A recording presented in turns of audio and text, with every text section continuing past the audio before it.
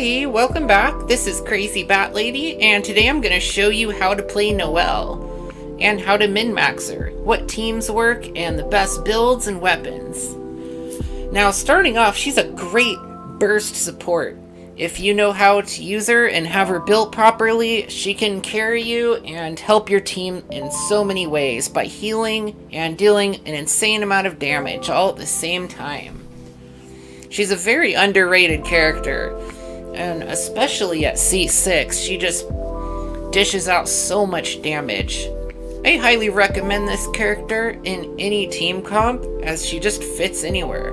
The only problem being her energy, which I'll go into more. So let's jump right into the builds. Now here's my Noelle. I've got her defense at 2,311 because she scales very highly off of defense. And a bit of attack. Good crit rate, crit damage ratio. The one thing my Noelle is lacking is energy recharge, and I'll go into that a little bit more later, because energy recharge is very important on Noelle. And her sweeping time, which is her ultimate ability, works in tandem with her normal attacks, because it basically amplifies your normal attacks. And if, like, let's say you have level 1 for your normal attack and level 13 for your sweeping time, you're not going to be doing very much damage. And I would say for weapons, the White Blind is going to be her best in slot because of the insane passive 4 stacks of 12% defense and attack, plus a defense substat. And this one just works so amazing for her. The Unforged might be pretty good, especially if you have refinements for it. I haven't built it, so I'm not sure. I can't say. But once I do, I'll make sure to make a comparison video, but I'm guessing the White Blind is going to be better. Serpent Spine is great because of its crazy passive and crit rate.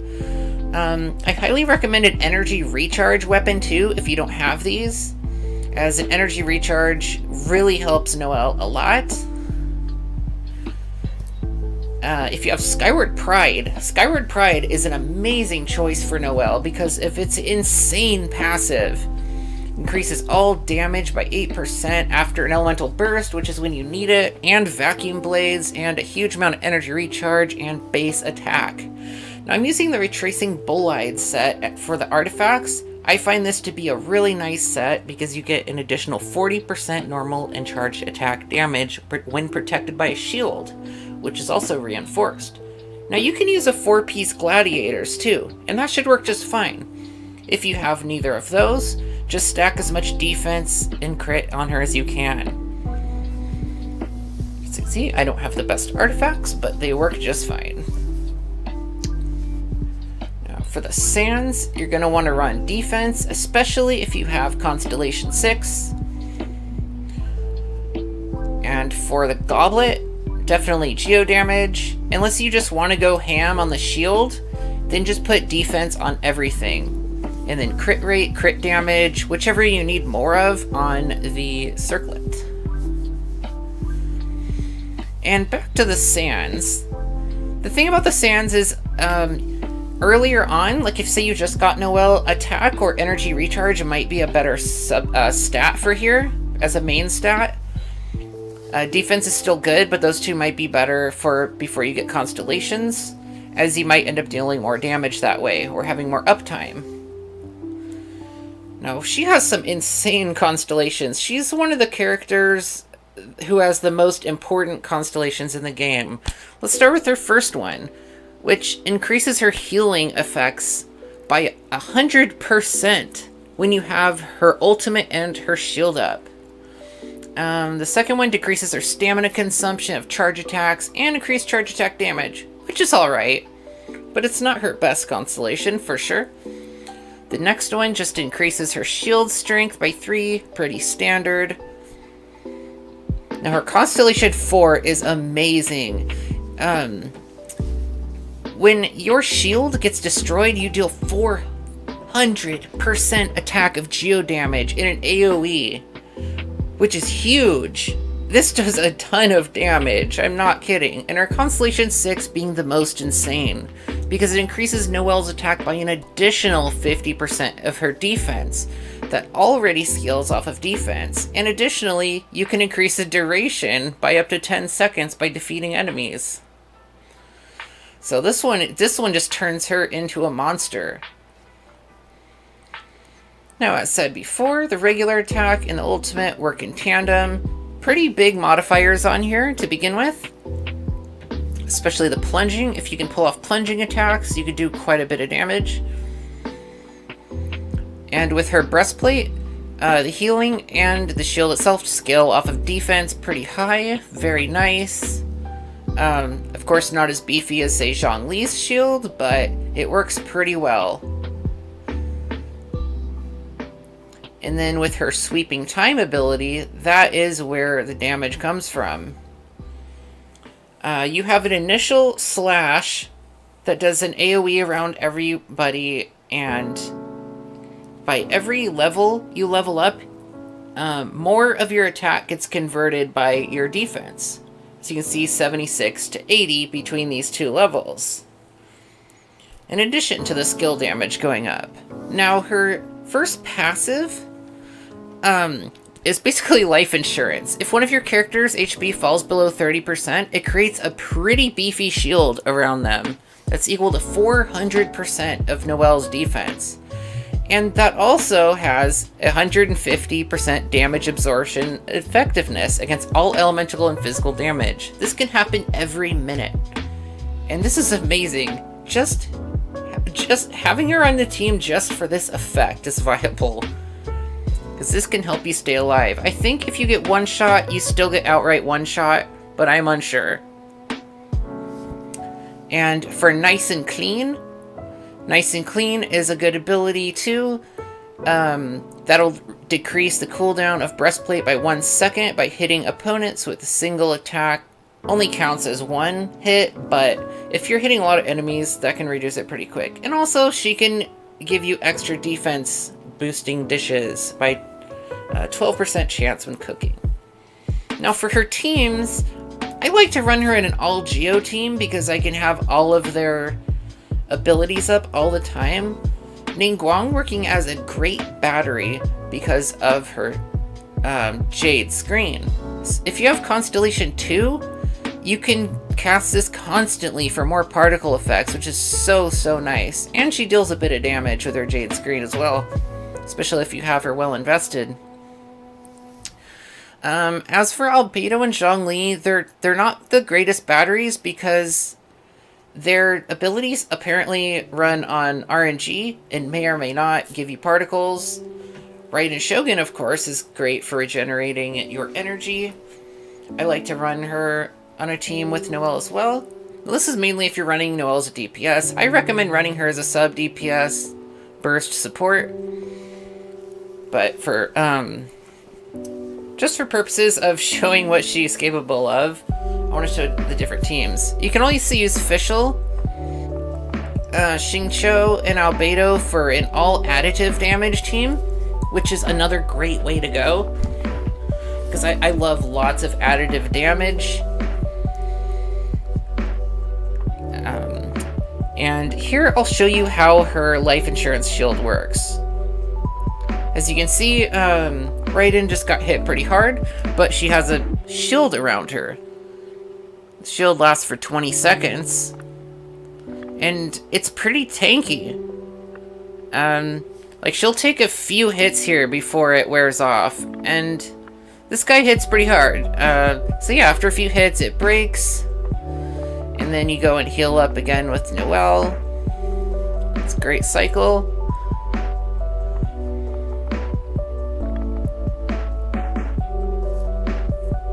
Her smack, and her shield alone is not the most effective shield in the game, so that's why I'm running Zhongli with her, is to have 100% shield uptime, since the retracing bolide requires you to have a shield. This can also work with geoparticles,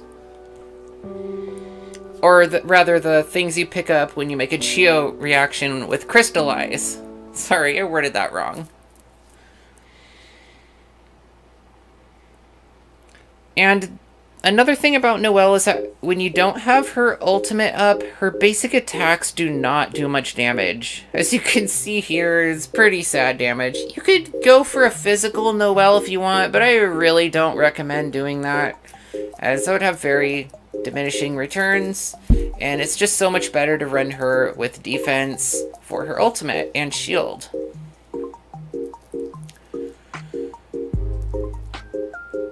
Him at the shield there. The shield does damage itself, so you want to be like right next to the enemy when you cast a shield. Now here's some particle collecting with Ningguang.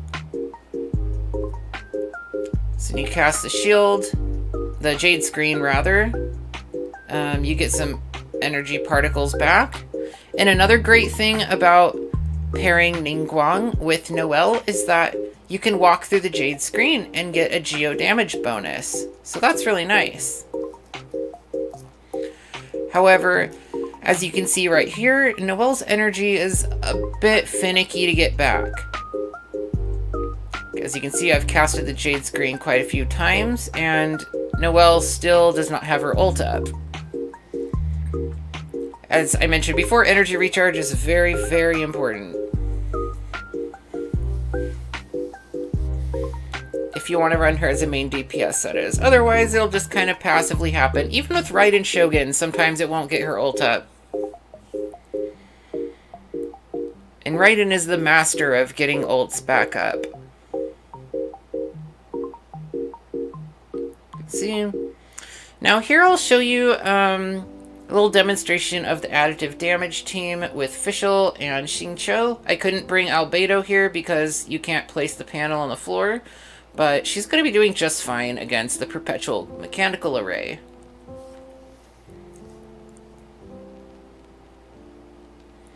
And when the shield explodes, it does so much damage. It's kind of ridiculous. Like, I see sometimes it hitting like 45k when the shield explodes. And here's against Child. Gonna be working to get those particles back. Noelle's definitely better against hordes of enemies rather than bosses because of this energy issue I explained before. But once you do get it up, you can absolutely annihilate anything standing before you.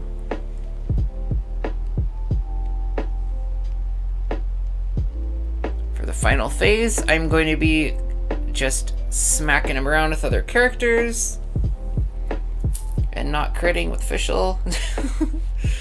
I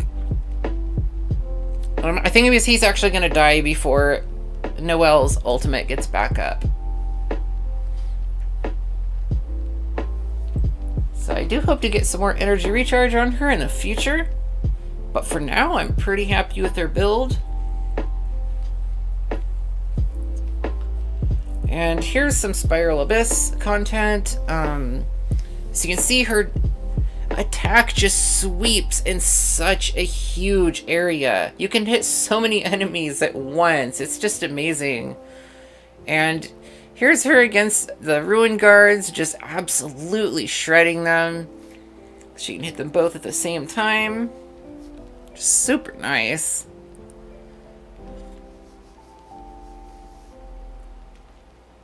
Got Albedo adding some damage in there too.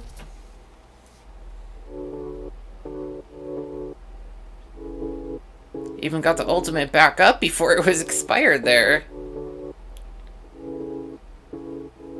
It seems pretty random with how the geoparticles work. And if you're curious about floor 11, yes, she works amazing in floor 11. She can keep your team topped off at all times. So you can see, this is in Chamber 2, everyone's healthy and full of HP. No problems. She's probably one of the best characters to run in the current Abyss 11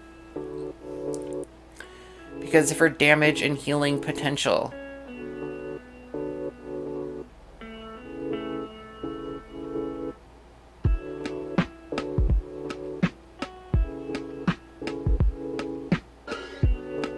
just like that, you look on the right side of the screen, all their health is back. So really good stuff there. A fully built Noelle, especially Constellation 6, you just deal so much damage. It's insane.